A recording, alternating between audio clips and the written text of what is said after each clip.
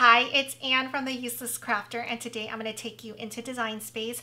We're going to take this Buddy the Elf file and make him big. So before we get started though, if you haven't already subscribed, please do. I really appreciate all the support.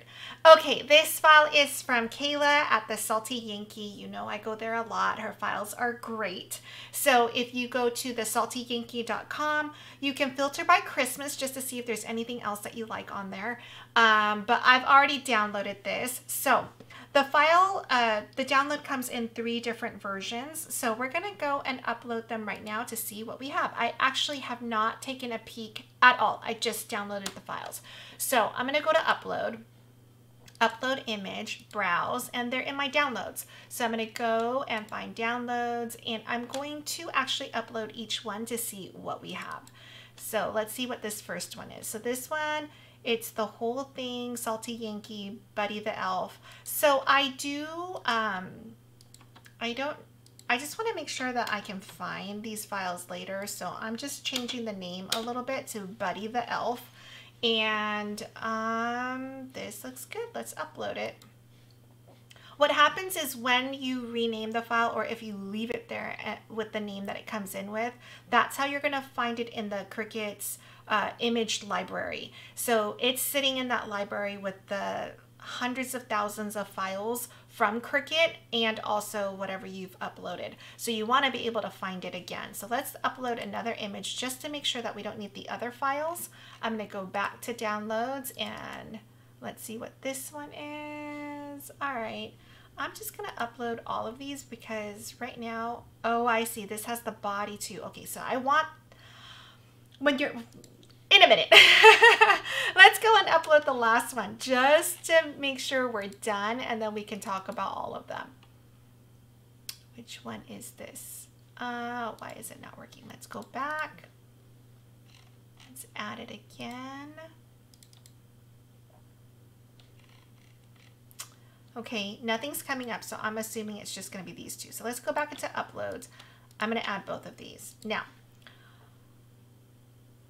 when we make an off the mat character, one of the main things that we're always looking for is to make it big, right? Otherwise, it wouldn't be off the mat. You would just make it on a size that you can easily work with. So when we're doing off the mat, what we're looking for, some easy tips, is that we want multiple pieces of the image. So in this case, we've got the face.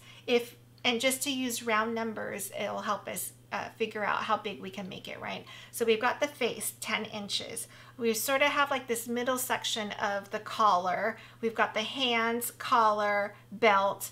I think we can do 30 inches, right? Let's see. We want to make sure that I want all the colored parts of it to not have any seams in it. And so I'm going to do it at 30 inches and see what we have. I don't know what is going on right now. Maybe it's my system. Let's try to upload and see if that works. All right, I may have to get out of this. Let's go and see. Do I need to save? Now you can see all my other projects. I'm going to be doing this one soon, but it won't hit the content calendar for quite some time. Oh my gosh, nothing. All right. You know, when it's down, it's down. So I'm going to get out of this and let's do a new one and hope. I do try to remember to save constantly because Design Space has, you know, is known to be a little bit emotional at times. So you want to make sure that you save as often as you can remember. Okay, so we're in here. Let's go to new project. And while we're here, let's upload that third image just in case. Since we're already here, that's when things start to go wonky, right? Okay, so that's just the head. I'm going to upload it. Okay, so we've got our 3 options. We've got just the face, which would be really difficult to make big because it's literally just the face. Then we have the face with the upper body, but not the full. So we're definitely going to do this one. So this one's going to give us the best option when it comes to making it big and making it seamless. We know that the black background will have seams in it, but it's so minor. It's at the edges. We have all these other things that we can do with the file to make it cute. So let's right away, the first thing that I notice is that my file is unlocked, the image. So I want to lock it because when I want to make it bigger, I want to make it bigger and longer proportionately. So I'm going to lock it first, and then I'm going to go to height and make it 30 inches. And let's just take a look at this file at 30 inches. What do we have? We have 30 inches and 17 inches wide. So we're going to have to slice this up a bit. Let's look at all our pieces and see what we have. We've got the green. How is the green? The green looks like it's in pieces. Let's see. There's the hands. So I know at 30 inches, the face should be fine. The face is 9.77 inches. We should be good with this file. Let's look at the green. And the green, we can't ungroup it, so it's all together. So let's look at this file. Let's ungroup it for a minute. And let's look at the green. So the green is in, it's in multiple pieces. We could actually make him bigger than this. But let's just contour and let's hide all. And it leaves us this arm, which is this, I'm pretty sure that this arm is the mirror image of this arm. So this is the biggest piece, right? Let's see how big that piece is. So it's 7 inches by 14 inches. So it is actually pretty big. Let's turn this and see what we have. We'll unlock it to see our actual dimensions. Oh, okay. So we might have to stick with 30 inches because look, this piece diagonally is 10.77 by 11.76, which means I can cut this on a 12 by 12 piece of cardstock. My Cricut is going to want me to cut with larger than 12 by 12 because it's going to say that the limit is 11.5 inches. But in this case, what I'm going to do is I'm going to make sure that I don't start my paper at the 0, 0 line at the very top. I'm going to go down a little bit. I mean, ideally you would go down 1/4 of an inch. Then you know exactly it's going to cut there. But it's hard to, I mean, I know there's a line for 1/4 of an inch, I believe, on the mat. No, there isn't. But you can kind of eyeball it. I would do a little bit less than 1/4 of an inch just to give yourself a little bit of room. And then it's going to cut past the 12-inch line, which is totally okay because your paper is going to go past the 12-inch line just a little bit. All right, so we're keeping this at 30 inches. What I'm going to do is go back to contour and show all because now we need all the pieces. And what we know is these pieces right here, I'm going to zoom in just so that you can see. All right, they're super close together. I'm not going to be able to slice this out by isolating certain pieces. So what I'm going to do instead is I want this green piece to be in 1, 2, 3, 4, 5, 6 pieces. So I'm going to contour. So when I'm contouring, I want 6 pieces, then I need 6 total copies of this image. So I'm going to go to duplicate. Here's copy 2, 3, 4, 5, 6, right? I'm going to go to contour. I'm going to contour the first one, hide all. It's going to leave me the right arm. So here's my right arm. Go to the next one, contour. Now hide all. It defaults to 1 being shown because if it truly hid all, the whole image would disappear, right? So that's why there's the first piece is always the one that's going to remain. So what I want is I want the second piece, but I don't want the first piece. So I click that back. So now I have my second piece. And I'm just going to go in order. The next one, I'm going to go to contour, hide all. I want the third piece. I don't want the first piece. Then the next piece, contour. I want to hide all. I want the fourth piece. I don't want the first piece. So you can kind of see it starts to make sense, right? All right, let's go to contour, hide all. I want this piece. I don't want this piece. And there's my middle piece. And then the last one is this little one right there. Contour, hide all. I want the bottom. I don't want the top. And there I have all my pieces now. Okay, so that's simple, right? Let's look at this. This I'm gonna ungroup. And what do we have? We've got all those little pieces. This is going to be cute. I like the idea that this is separate because we can then add foam tape, foam squares to the back of it, and it will pop out and look like a piece that's on top and not so flat on there. So it'll be nice. What we could do too is we can maybe even, I think what I'm going to do is I'm going to duplicate this green so that we can have one set glued down, one set glued slightly on top, but we'll curl it a little bit and give it even more dimension so it's going to pop out, and also have the leaves be a little bit flexible. I think that's going to look really, really good.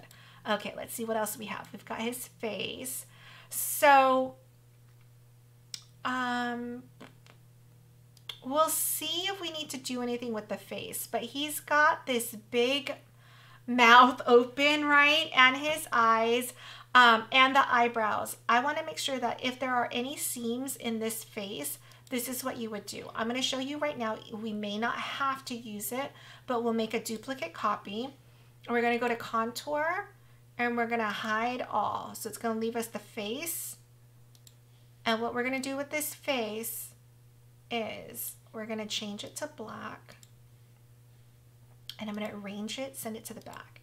If we had seams in the mouth or the eyes, what will happen is we'll add this black piece back here, and now the face will be seamless. We know the face is seamless, like the actual skin is going to be seamless. Now we're not going to see any seams in the black at all. And it's important in the face because that is your central focal point. So if you have any seams in the face, in the middle, I don't care so much about the blacks on the side, like the outlines on the sides, because you're not going to notice it. We have other tips and tricks to diminish that seam as much as possible. But the actual, like in the center, if there are any seams, it's so distracting. So I want to make sure that in this mouth, in the eyes, the eyebrows, even though it may be small, it's central. So like, I don't want any seams there. It may be that when we go to do the black background and when we slice it, we don't even touch the face, then we don't need to cut out this black. That black is only if there are seams in the face. Okay. Let's see what else we have here. We've got the black, so I'll move that down here. We've got the belt, and you know, the belt is separated, so I like that too. So we can definitely make the belt stand out too, because it's on top of the outfit. So I like that. This is, you know, it's black. We've got the black background. What I would like to do with this is I would slice this apart so that if there's a chance of saving some paper, I would like to. So I'm going to bring in a square. This one, unlike the green sweater, is it's spaced out enough that I can slice it apart. See, I can put this square and completely isolate just this right side so that I can slice it cleanly. So I'm going to grab the two items and I'm going to slice. When you slice, you can only slice two items at a time. So I'm slicing the big square with the black piece, and now this piece is completely by itself. I can get rid of the slice results. I don't need that. I'm going to use the same square. I'm now going to separate these two. I'm going to make sure that the one piece is completely in the square and the other piece is completely out of the square so that I get a clean slice. I'm going to grab the two items and slice. Get rid of my slice results. So now I have the three pieces, because later if I need to move this somewhere and do this so that I can cut down on cutting an extra sheet of paper, I will gladly take it. All right, here are the hands. Let's see what is left. We've got the hair. The hair is good. I'm leaving the eyebrows there because no matter what, it's inside this space and it's already going to be cut. I'm fine with that. Okay, what do we have? We've got the tongue and the lips and the eyes. Okay. Everything is separated. I think we're good. All right, now we've got this piece. I would want to separate this. This is 4 pieces. They are close together. I will duplicate 2, 3, 4 images, contour, hide all. We've got one. Next one, contour, hide all. I want the second, not the first. Next one, contour, hide all. I want the third, not the first. And the last piece, contour, hide all. I want the last piece, not the first. And there you have it. Okay, now I'm going to get rid of this square. We don't need it. The only thing we have left is the black background. He's big. So I'm going to go to my images and I'm going to search for grid of squares. That is what I'm calling my grid of squares. They are 9 squares completely flushed with each other. It's an SVG file available on my website, theuselesscrafter.com. If you don't want to pay for it, you can sign up for subscribe to my newsletter and you will get an email with a code to go back to buy the file and use the code and check out for free. Okay, so the reason why you want to use it is, let's insert it. And we'll make this small. We'll move down so that we have a clean area. You have the squares completely flushed.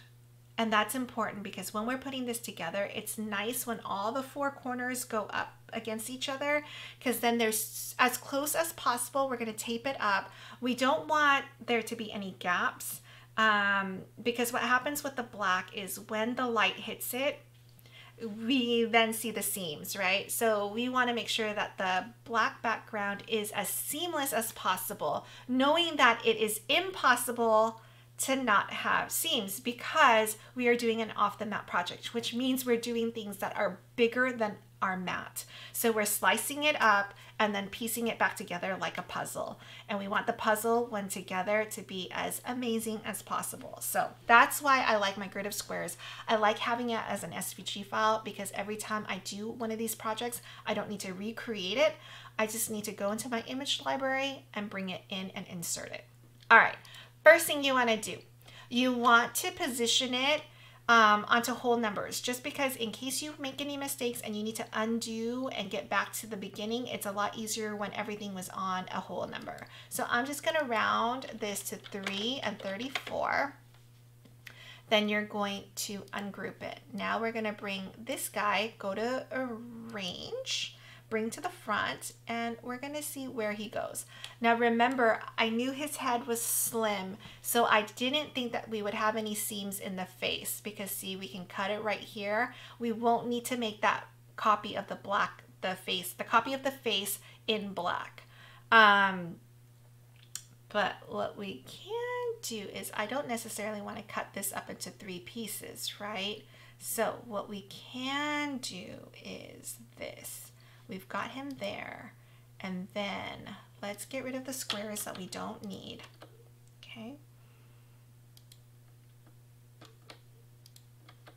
Okay, we're going to slice this. Then we're going to move this, and we're going to use our arrow key, and we're just going to shift it all the way over so that the next, instead of having 6 pieces here, I'm going to have it in 4 pieces and 4 big sizable pieces. All right. You know what? Remember the belt buckle? Wait a minute. Oh, the belt was completely on top, right? It was one. Let's go look at the belt again. Oh no, the belt was in a couple pieces. Okay. But then we had that. Okay, I think we're good. Okay. Let's bring the elf in. Let's go to upload and bring him back. Oh, it's going to be in this area. It doesn't matter. Okay, never mind.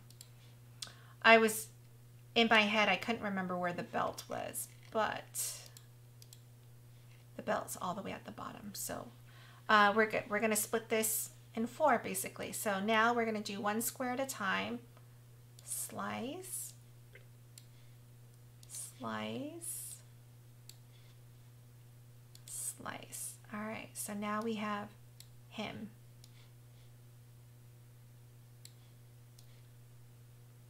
We're just putting him back together. So good, right? This we can just get rid of. And there you have it. He's ready. Let's go. Well, oops, let me save this. Elf 30 inches. Technically Buddy the Elf. All right, let's go to make it. And I want to show you how I move things around and all that good stuff. All right, here is our white. Our white supposedly goes past the 12-inch line. I don't think so. Let's start moving these things around and see if we can make this better. See, if these two were separated, it would be easy, but it works here, so I'm totally fine with that.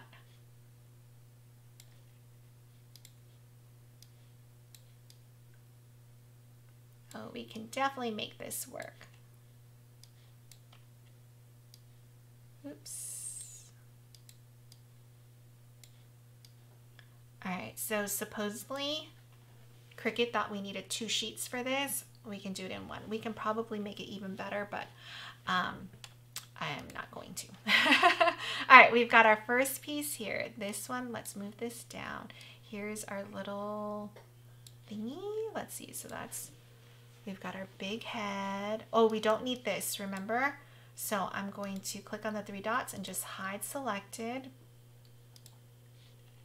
Okay, let's look to see what else we have. So we have empty space here. We've got this, okay. And on this one, there's no way. Okay, we've got that and this. Okay, so let's do this. It looks like we got rid of that face. So here we're going to, let's move this, move object. We'll move it to the last one. Oh no, I think we can move it. No, we do need to move it. Move it to the last one, confirm.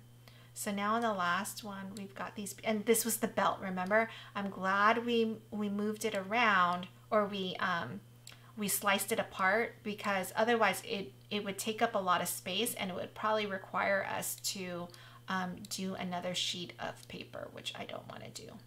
All right, so now this is all on 1 sheet. So we've cut 1. We've got 2 sheets here, and you can use a 12 by 24 mat, which is what I'm planning on doing, and putting 2 12 by 12 black sheets on here. All right, so we've got this. That's good. We've got nothing on this one. This one, we're gonna need to do it in 2. And I'll just do this because if you wanted to save this, you have a lot of usable, reusable cardstock. All right. And then this is another sheet. Okay, we're good there. Let's look at the red. Red is just the holly, right? The berries for the holly. This is the tongue. These are the gums, I'm guessing. His hair. This we can put in here. I'll put it high up because if you wanted to save this, you could use this, this, and this is, you know, usable for your scraps for your next project. All right, here he is. The hands. Let's move the hands. Move object. I think we can fit it with his face.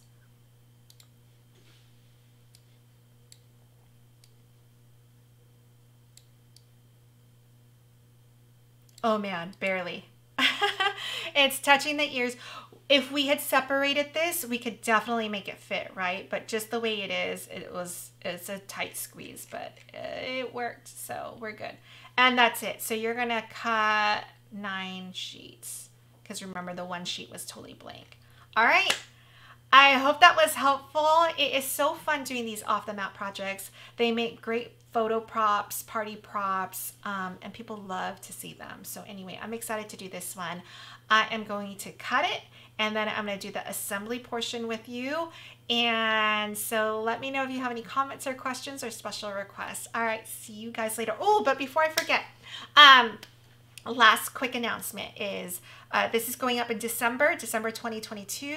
February 2023, I am doing 2 sets of workshops. There is a Zoom workshop with Josie from Sophie's Corner Crafts.